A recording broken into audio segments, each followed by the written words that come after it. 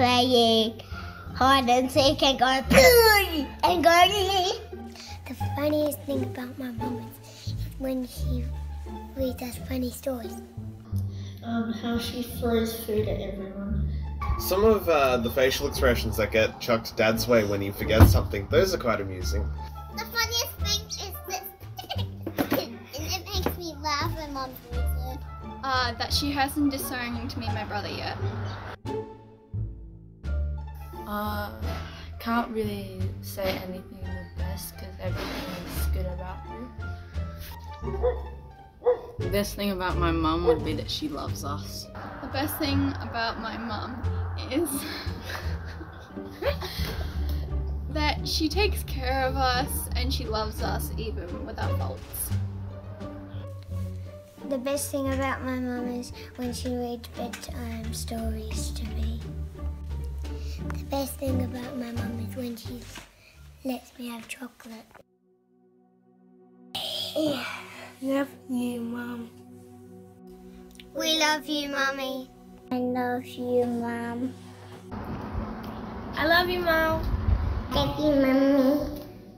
I love you, Mom. I love you, Mom. I love you, Mummy. I love you, Mummy. Love you, Mom. I love you, Mum. I love you, Mum. Happy Mother's Day.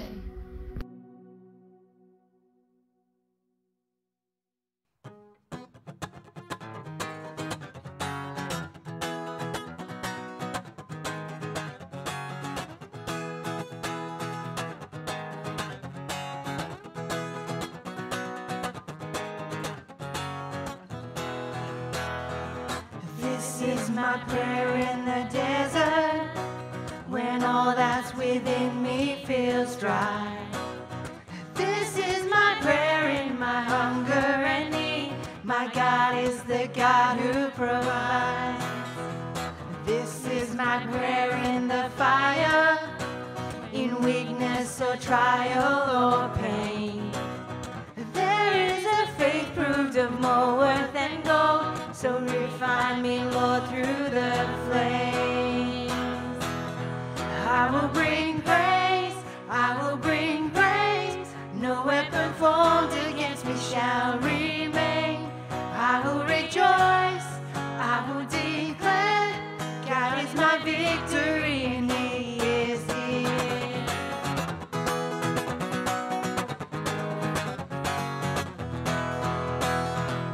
This is my prayer in the battle, when triumph is still on its way. I am a conqueror and co-heir with Christ, so firm on His promise I'll stand. I will bring praise, I will bring praise. No weapon formed against me shall remain. I will rejoice, I will declare, God is my victory and He is here. All of my life, in every season, You are still God. I have a reason to sing, I have a reason to worship. All of my life, in every season, You are still God. I have a reason to sing, I have a reason to worship. All of my life, in every season, You are still God. I have a reason to sing, I have a reason to worship. I will bring praise, I will bring praise. No weapon formed against me shall remain. I will rejoice, I will declare, God is my victory and He is here. I will bring praise, I will bring praise. No weapon formed against me shall remain. I will rejoice, I will declare, God is my victory and He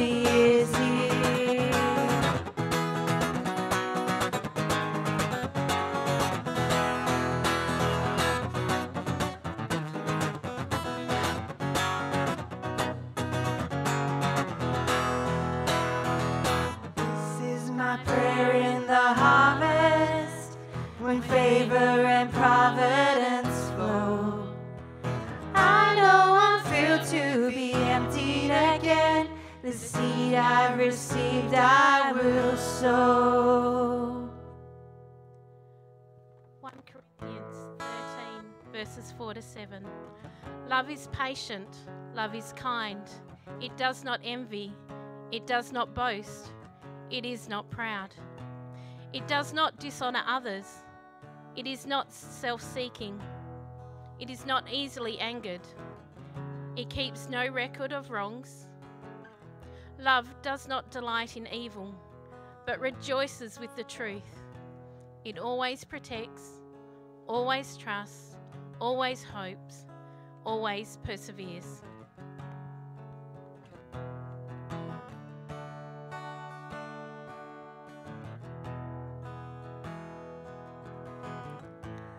Lord, I come to you. Let my heart be changed, renewed, flowing from the grace that I found in you.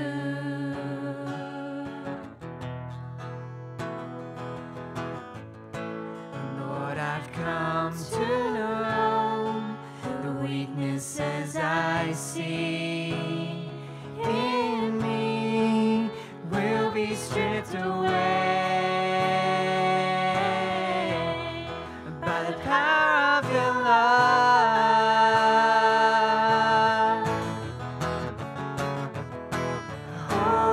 Hold me close, let your love surround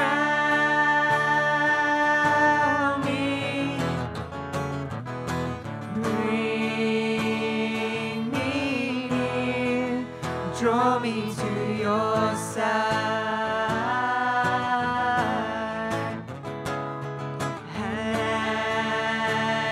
As I wait, I'll rise up like the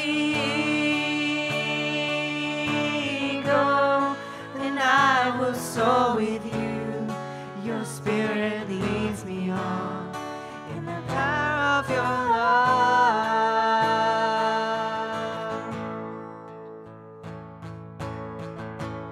Lord, unveil my eyes, let me see you face to face, the knowledge of your love as you live in me.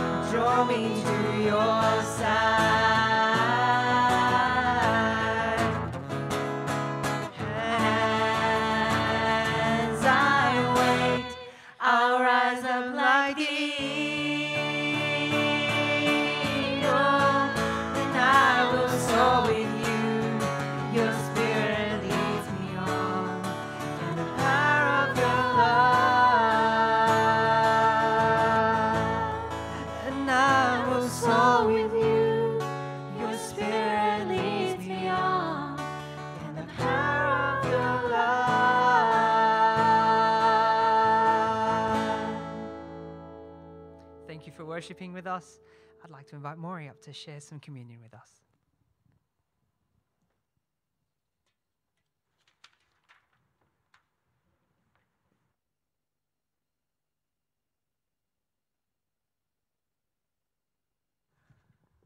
Good morning to you all.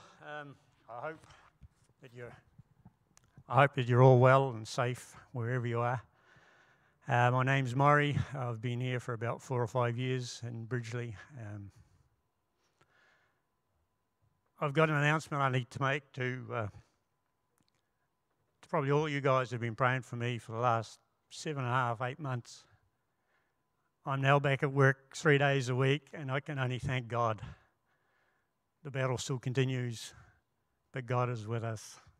Thank God. When I was asked to do this communion, notice was a little bit short.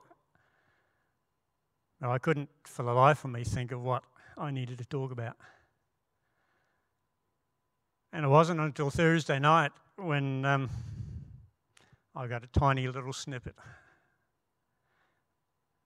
And I didn't even know if that was going to work. And God has continued to put just little thoughts into my mind. So I might be a bit broken up amongst all of this, but we'll give it a go anyway.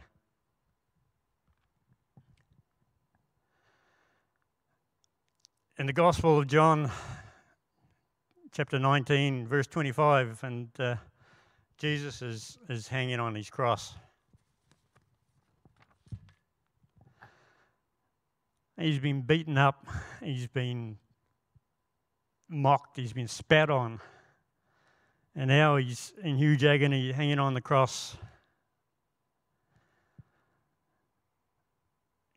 And near the cross of Jesus stood his mother, his aunt, Mary, the wife of Cleophas, Mary of Magdala. When he saw his mother there and the disciple whom he loved standing nearby, he said to his mother, "Dear mother, here is your son." And to the disciple, "Here is your mother."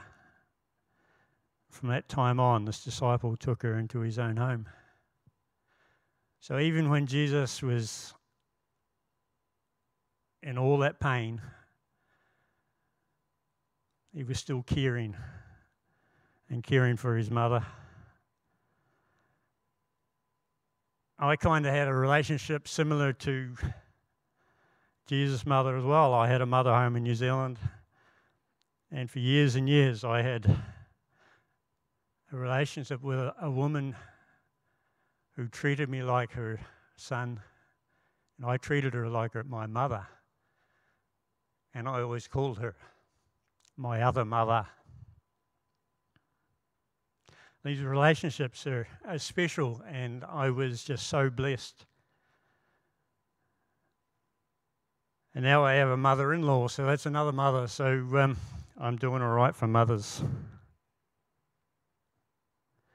So back to Jesus. And Jesus was caring for his mother. He didn't want to leave her alone. And he made a promise to us as well. And in John 14, in verse 15, it says, "If you love me, you will obey my command. And I will ask the Father, and he will give you another counselor to be with you forever, the Spirit of truth.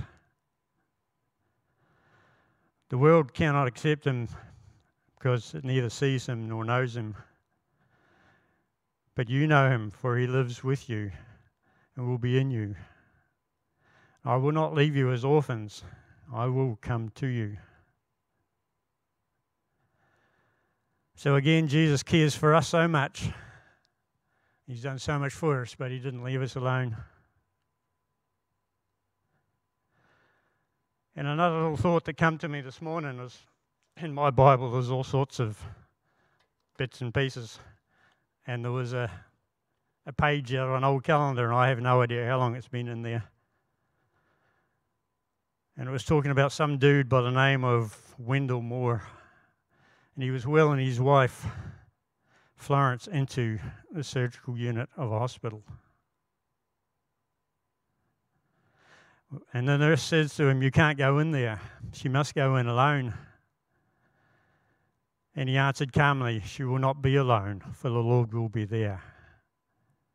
And he says, "It is true. He was with us in sickness. He tenderly healed many. He was with us in sadness. Behold his tears at the tomb of Lazarus. He is with us in solitude." And Paul could say, "All men forsook me, notwithstanding the Lord stood with me." And he will be with you and me in whatever sorrow we have today. And wherever we are today, wherever we're feeling lonely and kind of isolated, Jesus and His Spirit is with us. So as we take this time, we take the bread, and it means the body of Jesus. It's only a symbol. But as we take that and we think of Jesus and what He has done for each of us personally, and the juice is the blood that He shed for us. And He cleansed us through that blood. So as we take the bread and we ponder these thoughts, and the juice, we generally drink it together as family of Jesus. But first up, I want to pray. Father God, we thank You that we can talk to You anytime, day or night, and without the need of technology, without permission. Lord God, we can call on Your name and You hear us. We truly thank You. We thank You, Father, for the gift of love which You have given us, for the gift of mothers who have cared for us. But Father, we thank You that when Jesus returned to You, You sent the Holy Spirit to care for us.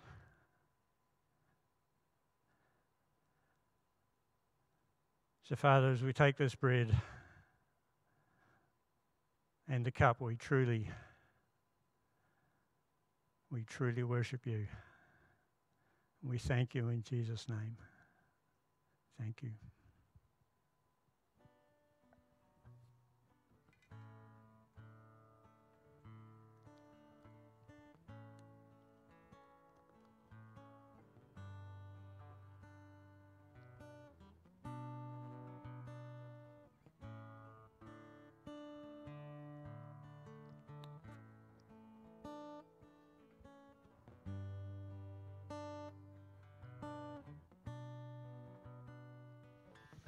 And as we take the juice, and if we drink it together as truly blessed children of God, let us drink.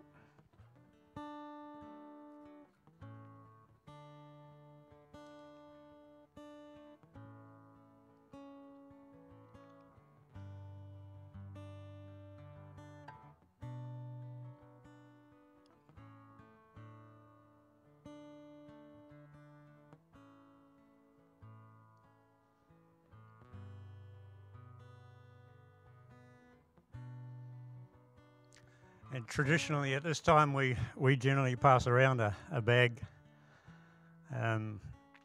so that we can freely give what we feel we want to give to the work of Jesus, to the running of this church, to keep the lights on. But it also helps, especially at this time with food banks and whatever else, Lord. The Lord has blessed us, and may we give some back to Him. Some do it electronically. You can drop it in at the front office. So I just want to thank God also for the blessings that He has given us.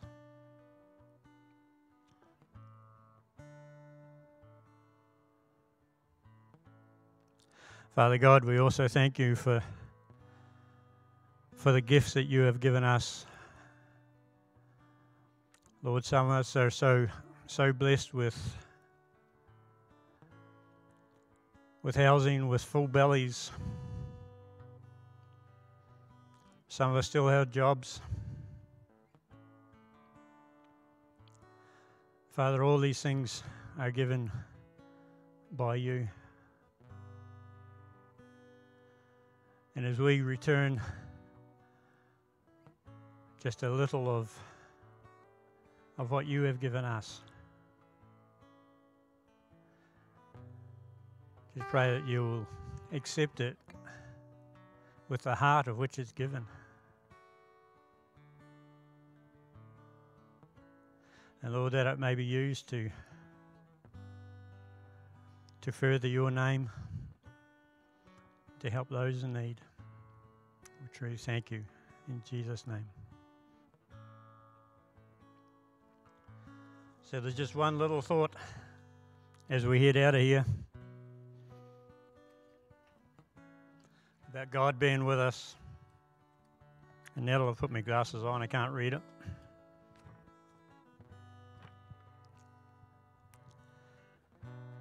When you pass through the waters, I will be with you. That was written in Isaiah 43, verse 2. So God bless you as you go through the week, wherever you are. Thank you.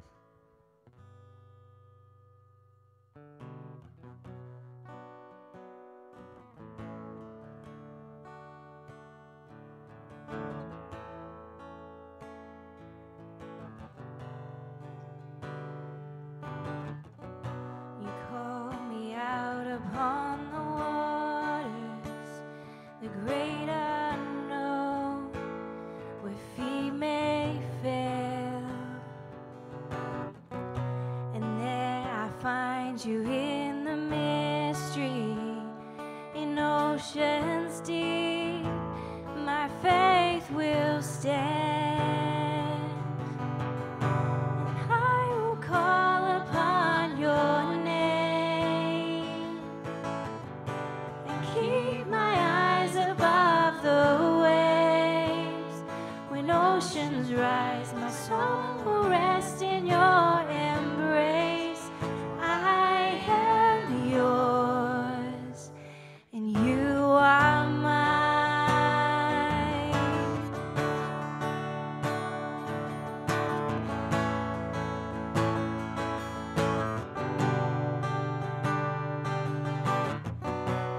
Grace abounds in deepest waters. Your sovereign hand will be my guide. Where feet may fail and fear surrounds me, You've never failed, and You won't start now. And I will call upon Your name and keep my eyes above the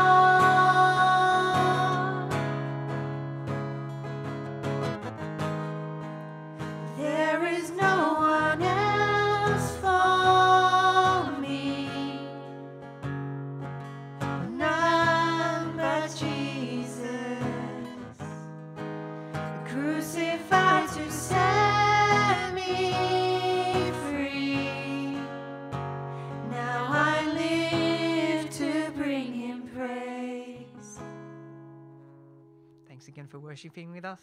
I'd like to invite Kim up to share the message.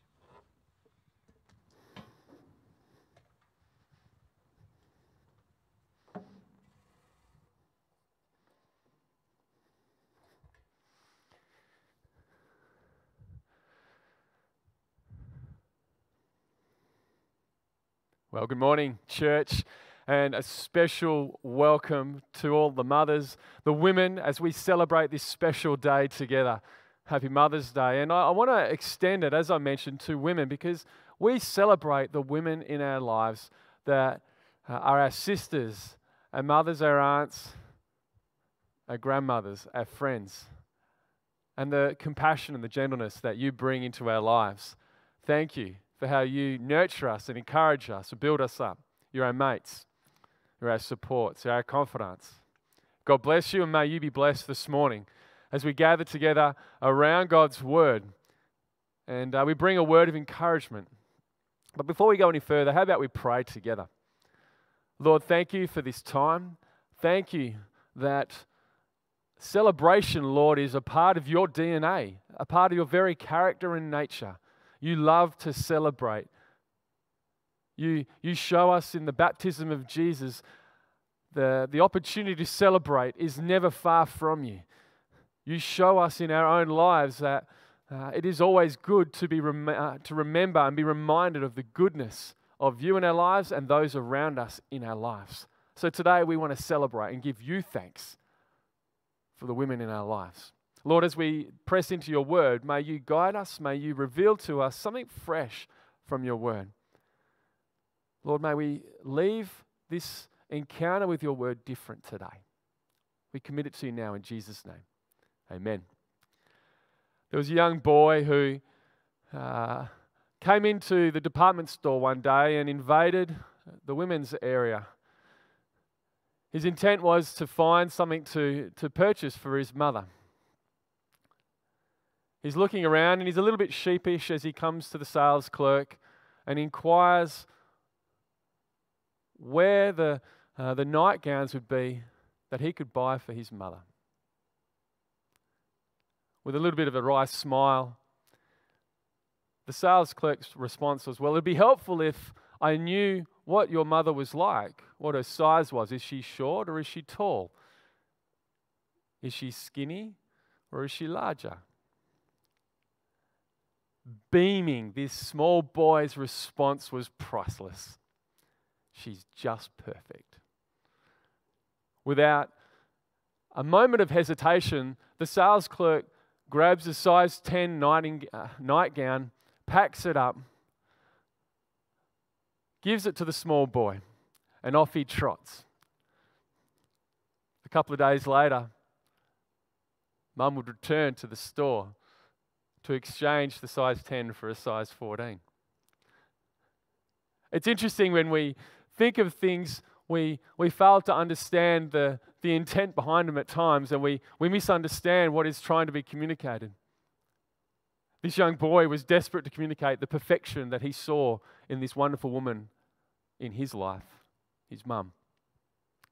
Now, before you get cross with me this morning, because I know it's a passage of Scripture that you and maybe other women get a little bit nervous by. And maybe even one or two men in your life have used it as a means of expectation. But Proverbs 31 is a special piece of Scripture. Proverbs 31, 10 to 31 is a piece of Scripture that points us towards something very special. And it's maybe not what you think. So before you shoot me down, before you think that I'm here to raise the bar, God has already done that in each of our lives. I'm here to hopefully reveal something special, remove a cliche, a misconception of this passage of Scripture. So if you've got your Bible, why don't you open to the book of Proverbs, chapter 31. We're going to start at verse 10. Who can find a virtuous and capable wife? She is more precious than rubies. Her husband can trust her, and she'll be will greatly enrich his life. She brings him good, not harm, all the days of her life. She finds wool and flax and busily spins it. She is like a merchant's ship, bringing her food from afar.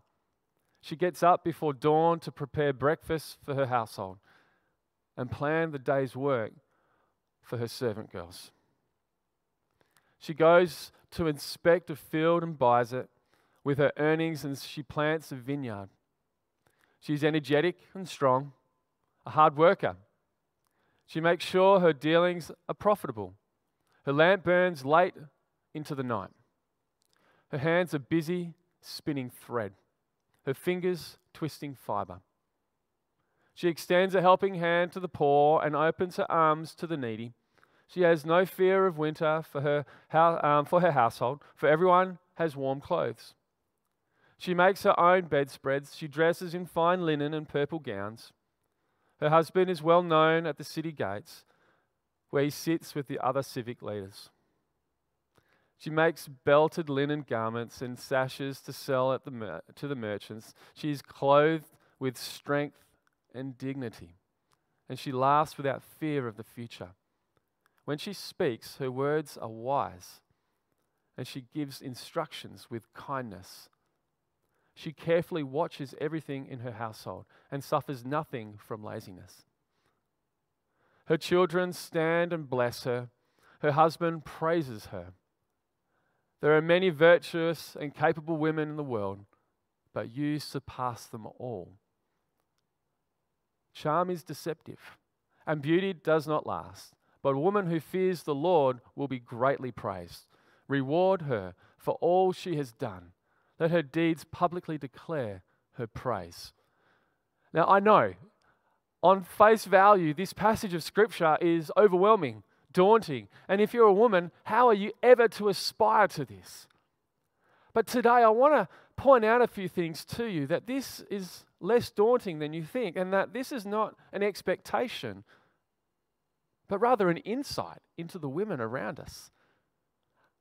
It's an opportunity for us to see what is at play, at stake around us in the lives of women, that this is not something that is to be nurtured to one day take root in the life of a woman, but rather that is already there. We'll get to the nurturing part a little bit later. But we've got 7 things that I'd love for us to share this morning with you. And we talk about the goodness of a godly woman. Well, these are the 7 signs of godly women that will bring goodness into any home, into any relationship. And so we're going to start with this idea of priceless value. And so we're going to look at each stanza that comes from verse 10 through to verse 31. And they happen in about 2 or 3 verse increments. And our first one is this priceless value. And so if you've got your Bible, why don't you flick back to verse 10 as we read it. Who can find a virtuous and capable wife? She's more precious than rubies. Her husband can trust her, and she will greatly enrich his life. She brings him good, not harm, all the days of her life. And so we have this picture here of incredible priceless value, intrinsic value.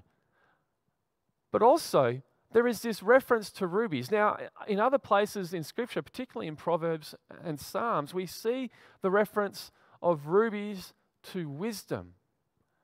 This is a really poignant fact. We see it here referencing treasure. And the idea is that a great woman holds value that is worthy of being plundered, of being drawn upon. We're going to get to that a little bit more soon. But this treasure is like hidden treasure, that there is a pursuit after it, that there is a necessity of it in one's life. And women are the holders, the bearers of such treasure. They are the treasure. A good woman or wisdom is linked to this treasure represented by rubies. Rubies are linked to a man lacking nothing. Men, I hope we're listening this morning, young and old, that there is an understanding that if we have an incredible woman in our life, they are worthy. They are worthy of our attention, of our blessing. They are valuable to us. And if we have them in our lives, we lack nothing. This is a pretty incredible piece of Scripture. And so we have this incredible idea that if diamonds are a girl's best friend, then rubies are a man's. You see, the proverb writer, Solomon, he's trying to communicate this idea that there is an incredible wisdom that comes from knowing a good woman. We then go on to number 2. And we see that a good woman, a godly woman, is a provider and a planner. Why don't you look at verse 13 to 15 with me? We'll see it there. She finds wool and flax and busily spins it. She is like a merchant's ship, bringing her food from afar. She gets up before dawn to prepare breakfast for her household and plans the day's work for her servant girls. This is what I remember my house being like. I remember Mum making sure that we were all clothed, that we had warm things to be in. I also remember that our pantry never seemed empty. And I tried it really hard to make sure that it was empty. We had a slow-cooked meal on Friday, and it brought back all these memories of when I came home from school. You see, my mum was still working before she got home. I would see the slow-cooked meal on the bench, and I would sneak some. And before long, I've discovered that Mum had 2 slow cookers. One for me when I got home from school and another for dinner. A great woman seems to have these uncanny abilities to make things happen unbeknownst to us. And we don't even know. It's like there's a room fairy. Our rooms are always clean. Clothes are always provided. Food is always on the table. A good woman is a provider and a planner. Even when there's a son in the house who seems to want to try and eat one out of house and home. It's a great picture that I see here, and not one for us to be daunted by, or ladies, not one for you to be overwhelmed by.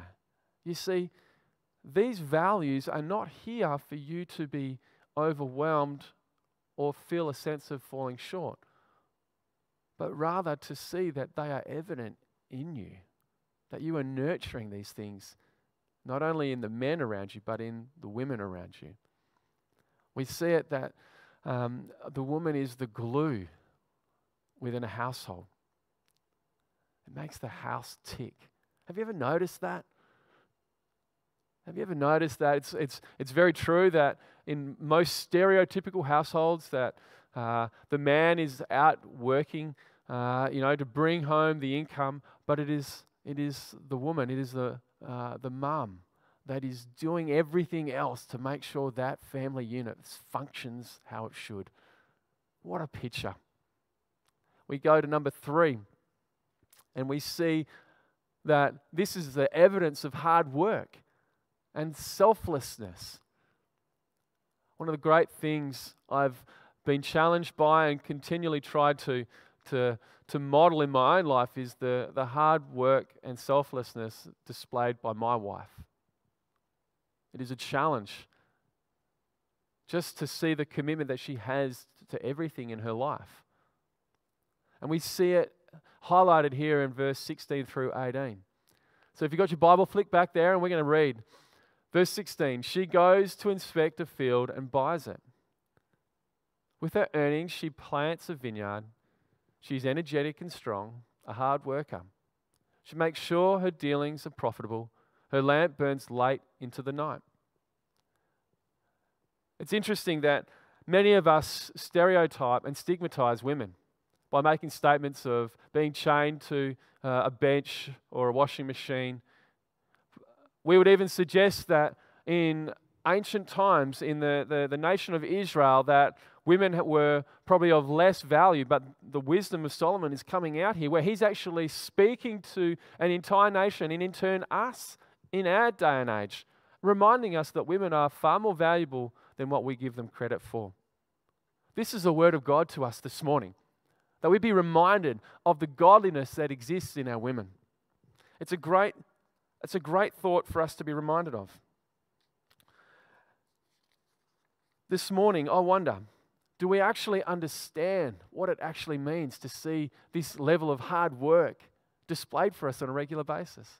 What she earns is invested. Not only is her hard work displayed, but it's reproducible. It's reproducible in the lives around her. She is shrewd and calculated. I remember my mum being a shrewd person to work with growing up. I never messed with my mum. She was calculated and measured in what she did and how she did it. And I've noticed that in my wife now. Serena is very measured. She's very shrewd. She knows how to run our household, and she works hard. And it's interesting that when my wife is succeeding at what she does in the house, our household seems to avoid threats, calamity. We're going to talk a little bit more about how we can amplify and nurture that more and more in our homes and in our relationships. Number 4, we see that another sign of godly women is generous. She is generous to not only her family, but also those well beyond her. I must say that I am not naturally a generous person. I have discovered that my generosity has come from my relationship with my wife. She is a very generous person. Not just with time, not just with a particular possession, not just with finances, with everything. I find this is a natural trait on the whole that we see within women. There is that nurturing, compassionate characteristic. If you've got your Bible, flick to verse 19. We're going to read actually 2 stanzas now through to verse 24. Her hands are busy spitting thread, her fingers twisting fibre. She extends a helping hand to the poor and opens her arms to the needy. She has no fear of winter for her household, for everyone has warm clothes. She makes her own bedspreads. She dresses in fine linen and purple gowns.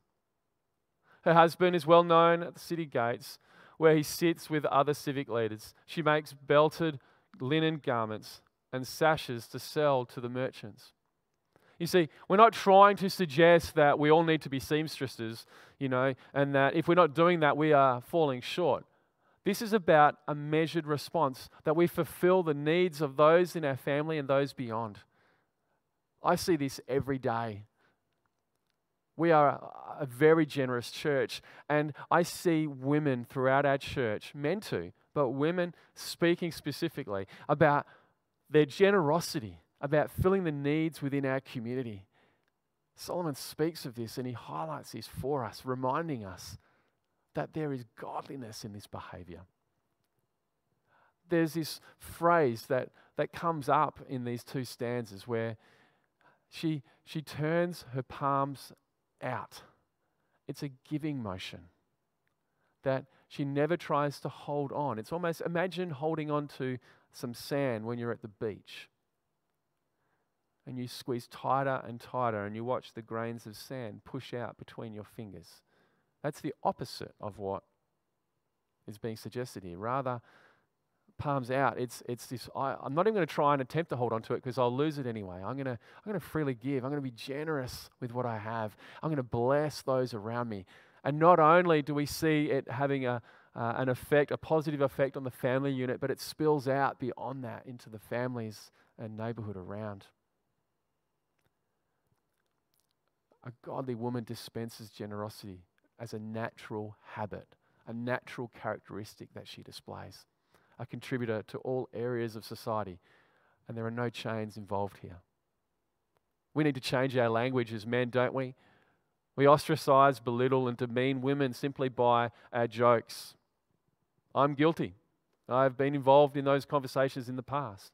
And the more I read this, the more I am challenged to see women flourish, to see them understand who God has called them to be and the role that they play in our lives.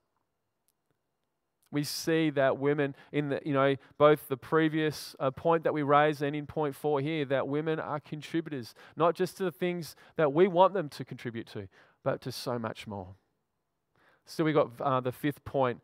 The 5th sign of a godly woman is that wisdom and vision are her personal dialect.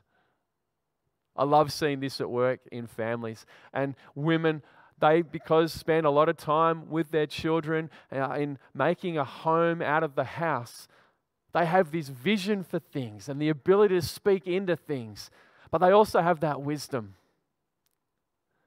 They have the ability to see that circumstance and situation and offer advice. If you've got your Bible, flick to verse 25. She is clothed with strength and dignity, and she laughs without fear of the future. When she speaks, her words are wise, and she gives instructions with kindness. She carefully watches everything in her household and suffers nothing from laziness. Now, this idea of laziness, you must understand, is in the context of what we've just read. We've all had those moments where we need to rest on the couch. We're not talking about that sort of laziness. It's a vigilance. It's understanding that there are needs to be met within the household. Did you hear those words that were echoed? She is clothed with strength and dignity. Verse 25 is an incredible passage of Scripture. It's reminding us that she's not just anyone in the context of the family. And what she has to bring offers strength and dignity. The information, the wisdom that she's about to bestow is worth listening to. Experience and knowledge provide a well to draw from. I love to say to people that a church is a well in the community, and sometimes they will go far away, but they always know to return to the well. A good woman is a well to draw from. And though we may have times where we're not seeing eye to eye, they are always someone we can come back to and be encouraged, to be supported, to receive wisdom. Faithfulness and kindness are staples in her communication. Women have an uncanny ability to be faithful and kind. That's been my experience. Trust me, they can be to the point. They can be brutal when they need to be. We've talked about the shrewdness of women, but we also understand that they are faithful, kind, loving creatures in the image of God. The 6th sign of godly women is one of my personal favorites, and it's actually something that we as men have an active role in. It comes from verse 28 and 29, but it's a need for us to understand that we are a people, we as a group of men must understand our role. You'll notice that at the beginning of verse 10, there was an emphasis and a highlight that men get the benefit and the blessing. Well, as we enter verse 28, we see that we are the ones that draw out these characteristics. You see, ladies, this isn't all on you. It's actually a partnership. Do you remember at the garden where Adam had God allow him to fall into a sleep? A rib was taken from his side and he fashioned woman. Adam's response was like, wow, this is amazing. But they were brought together. They were meant to complement, that they would both flourish and thrive. And so we see this here with point 6, that she is to be celebrated, that godly women are celebrated. Well, if a woman was to celebrate herself, that would be a little bit conceited and odd. So this is actually a challenge by Solomon to us as men. And this will become more apparent as we go along. So if you've got your Bible, verse 28, her children stand and bless her. Her husband praises her. Verse 29, there are many virtuous and capable women in the world, but you surpass them all. It is suggested that that is the head of the household declaring that upon his wife. It is so necessary for us as men to celebrate, to champion the celebration of women around us, not to demoralize and diminish their value. Celebration not just from an external source. You see, one of the greatest things that I'm challenged by in my own marriage is that I hear of the praise that comes to my wife. I want to be the one that celebrates her as well. I should be the one that celebrates her too. Celebration is led by men. Solomon is saying, don't become lazy in this, men. Don't become acclimatized to just simply the benefits of having them around. Spoil them, encourage them, celebrate them. Number 7 dovetails with this, but it speaks and comes full circle to this idea of goodness is found in godly women, because beauty is discovered in the godliness shown throughout these verses we've read today. Verse 30 and 31. Charm is deceptive and beauty does not last, but a woman who fears the Lord will be greatly praised. Reward her for all she has done. Let her deeds publicly declare her praise. What great words that we should be encouraged by. But again, men, this is a challenge for us. Who would have thought that on Mother's Day we'd be speaking to men as well in the context of this passage of Scripture? But Solomon meant it for that. He meant for us to understand that we are to complement each other, to affirm each other and build each other up, to see these qualities in the women around us and celebrate them. Because her nurtured behavior and spirituality are valued above physical beauty. Her value is beyond the family, not just an appendage. You see, these 2 points are important because we're not suggesting that she is not beautiful. Solomon has already discussed that in the verses that we've read, about how beautifully she's presented and dressed. You know, that there's a radiance that comes from her. We're not talking about that, but we're talking about this incredible characteristic and beauty that comes from the actions that she bestows upon those around her, that she nurtures this behavior and spirituality, that we see her value beyond the family, that she isn't just an appendage, something that we can pick up and put down when we feel like. And so this morning, to conclude, I want us to contemplate the ideas that we have read about today. Firstly, for the women, there are a few things here that we can take home. And the first is know your worth. Know your worth as a woman. Know your worth as a mother, as an aunt, as a sister, as a grandmother. Know that you are worth something. For God has intended you to be created in the image. He purposed for you to be made in His image with a direction and a cause to live, a purpose to live. Your skills are more numerous than those which service a man. We need to hear that this morning. You need to hear that this morning. That you are gifted, that you are talented, that you are a contributor not only to your family, not only to your friends, but to our world. You have things to contribute. And you will flourish when you are living in your purpose. You will abound when you are celebrated. Now, I know, men, you probably understand what's coming. But the male response to this is quite similar. We are to remind them of their worth, of their value. We are to see their skills and see them that they are more numerous than those which service ourselves. We will see that they will flourish when we let them fly, when we allow them the opportunity to be involved and to do things. And we will see them abound when we celebrate them and champion them instead of diminish them and devalue them.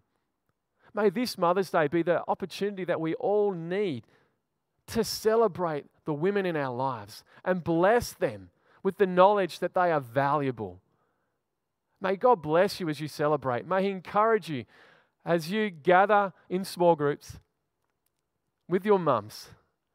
And may it be a blessing to have that special woman in your life. Let me pray. God, thank you for the time that we can have today. Thank you for this passage of Scripture. Though it gets a little bit of bad press and women can sometimes feel overwhelmed by it, may we be reminded today that this is not solely dependent on a woman, but rather that we are united together in Jesus Christ. to flourish, to champion and affirm and celebrate each other, to see each other fly. I pray that as we celebrate the women in our lives today, may you bless this time. We thank you, Jesus, for these special people. And may they know today just how valuable they are and the blessing they are to us. In Jesus' name, amen.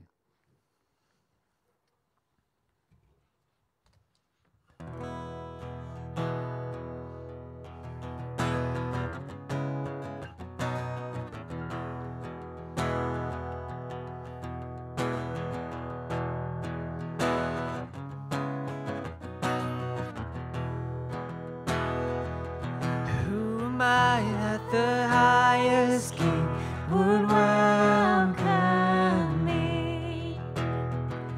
I was lost, but he brought me in. Oh, his love for me. Oh, his love for me. Who the sun sets free, oh, is free indeed. I'm a child.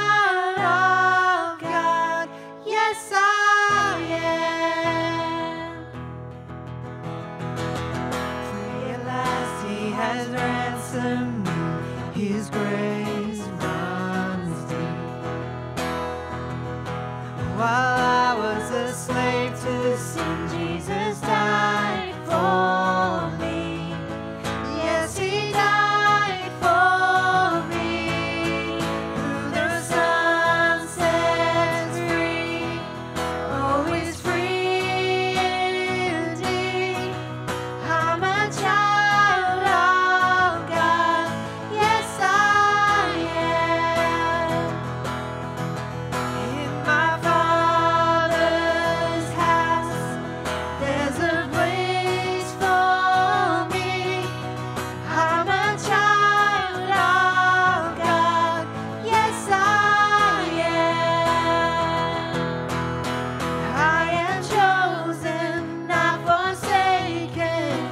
I am who you say I am. You are for me, not against me. I am who you say I am. I am chosen, not forsaken. I am who you say I am. You are for me, not against me. I am who you say I am. Oh, I am who you say I am. Yes, I am who you say I am. Oh, the sun sets free. Oh, it's free indeed. I'm a child of God. Yes, I am. In my Father's house, there's a place for me. I'm a child of God. Yes, I am. Well, thank you for joining us in our service this morning. May you be encouraged by what was shared this morning. Hope the mums tuning in have a lovely Mother's Day, and I pray for comfort for those who are doing this alone or have lost their mums. Of course, shout out to my mum, who's probably watching this morning from Perth. Love you lots, Mum. Anyway, hope you can join us next week in our service. Take care and God bless.